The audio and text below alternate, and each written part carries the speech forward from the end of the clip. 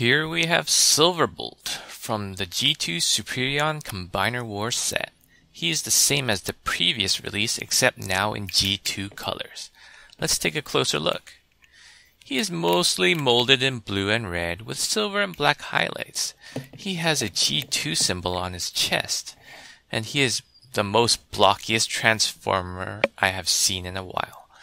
With his arms straight down, he will look like a rectangular block. A cubic head doesn't help either.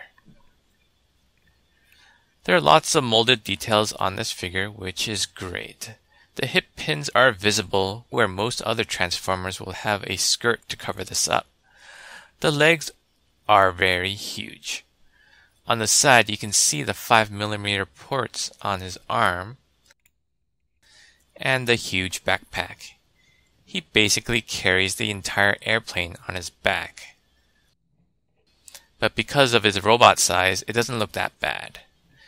You can plug some guns on the 5mm holes on the back to store it. Articulation wise, his head can turn all the way around and can look up and down a bit. The ratcheting arms can spin all the way around and can move out at 90.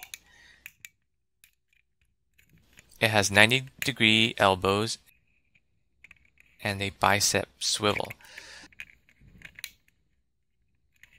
No swivel wrists though. Also, no waist joint. Ratcheting hips move the leg forward 90 degrees, but cannot move back because of the airplane kibble. Knees bend at 135 degrees, but also blocked by the kibble. It can come out at 90 degrees.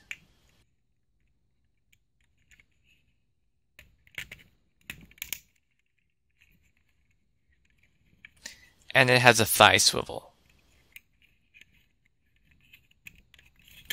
His toes can point downwards, but it has no ankle rockers.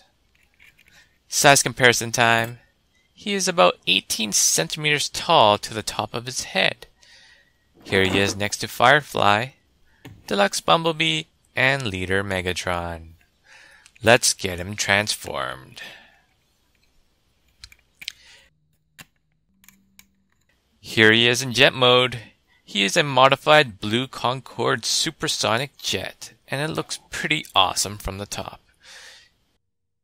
Most of the robot kibble is covered from the top due to the oversized wings.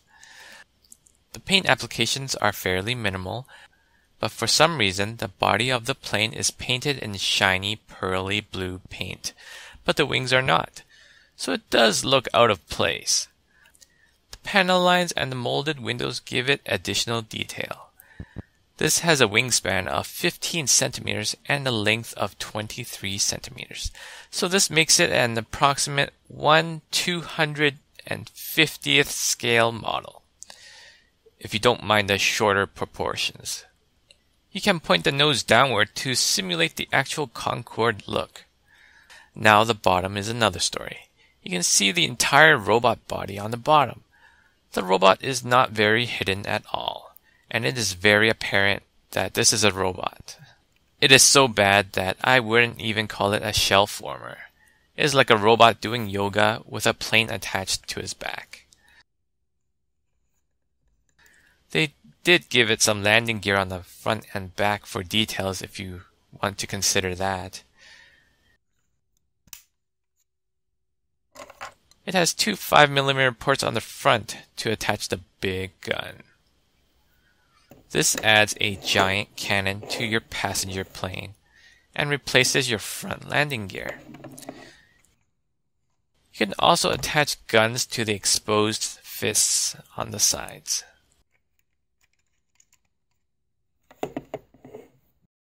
Here he is next to Skydive. You can really see how out of scale this Concorde jet is. If you like this review, please subscribe and leave a comment. be sure to check out my other videos of the figures in the Superion G2 set. That's it for now. See you next time.